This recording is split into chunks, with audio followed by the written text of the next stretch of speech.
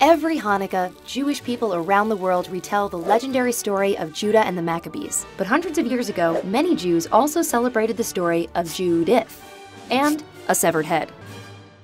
The story begins. It was the 12th year of the reign of Nebuchadnezzar, who ruled over the Assyrians in the great city of Nineveh. Because Nebuchadnezzar took power in 605 BCE, we know our story starts in 593 BCE. Nebuchadnezzar is at war with Arphaxad, a Median king ruling over an empire in ancient Iran. Nebuchadnezzar asks other nations to join him in his fight against Arphaxad, but nobody bites. But it doesn't matter, because 5 years later, Nebuchadnezzar defeats Arphaxad on his own and vows to destroy those nations who did not join him. The next year, he sends Holofernes, his most loyal general, to carry out this campaign of revenge. Holofernes and his massive army crush any resistance in his way until there is only one nation left, the Kingdom of Judah. Holofernes wants to capture Jerusalem, but his path is blocked by the small town of Bethulia. Instead of fighting the Israelites, Holofernes cuts off Bethulia's water supply. 34 days later, the people of Bethulia are ready to surrender. But Uzziah, the town magistrate, convinces the people to wait 5 more days for God to rescue them. Enter Judith, a beautiful, pious widow living in Bethulia. She is angered by the idea of setting a time limit on God's work and scolds the town's leaders for doing so. But they are suffering, so Judith promises to carry out a deed that will be known from generation to generation. That night, Judith and her handmaiden leave the town for Holofernes' camp.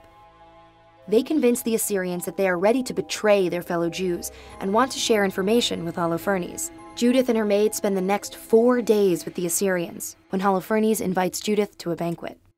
Knowing that Holofernes was attempting to seduce her, Judith dresses in her finest clothing and jewelry. She seduces the general into eating cheese and wine, a lot of wine, more than he had ever drunk on any day since he was born. Holofernes passes out on his bed. Judith takes Holofernes' sword and makes her move, saying, "Now is the time to shatter the enemies who have risen against us," and cuts off his head. Judith and her maid escape the Assyrian camp, Holofernes' head in tow. She returns to Bethulia a hero, holding up the head for the whole town to see. The Assyrians, meanwhile, discover the headless Holofernes on the floor of his tent. The camp goes into a panic, and most of the troops scatter. The Israelite army plunders what is left and kills the stragglers. Judith continued to live as a widow in Bethulia and died at the ripe old age of 105. The story ends by saying no one attacked the Israelites during or in the time after Judith's life. However, this isn't reflected in the historical record. In fact, a lot of Judith's story isn't. Remember how we said our story began in 593 BCE because it was the 12th year of Nebuchadnezzar's rule? Well, the great city of Nineveh had already been destroyed in 612 BCE.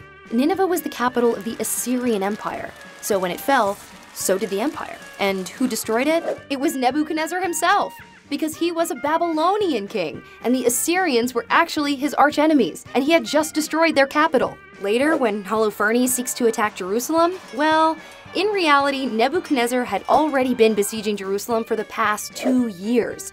And Bethulia, Judith's town, no one really remembers where Bethulia was, and it's only mentioned in this story.